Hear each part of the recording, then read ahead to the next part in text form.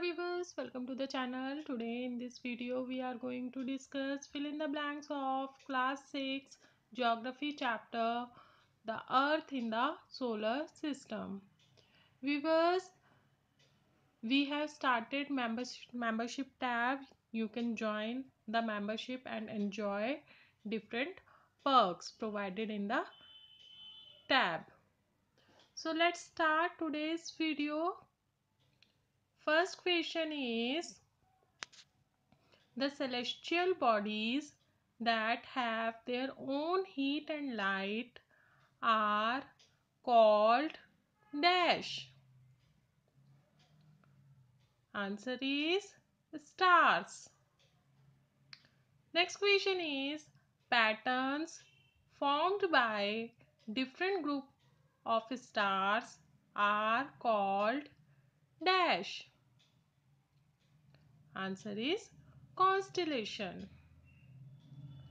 Next question is, in ancient time, people used to determine directions during night with the help of dash. Answer is pole star.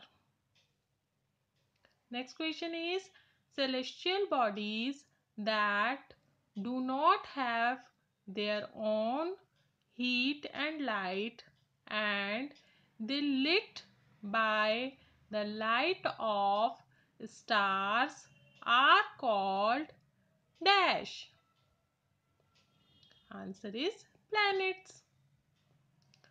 Next question is, the dash is the ultimate source of heat and light for solar system.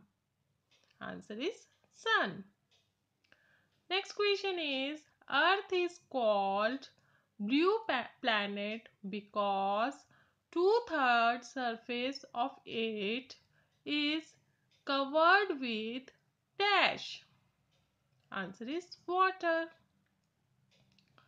Next question is, a dash is a celestial body that moves around the planets.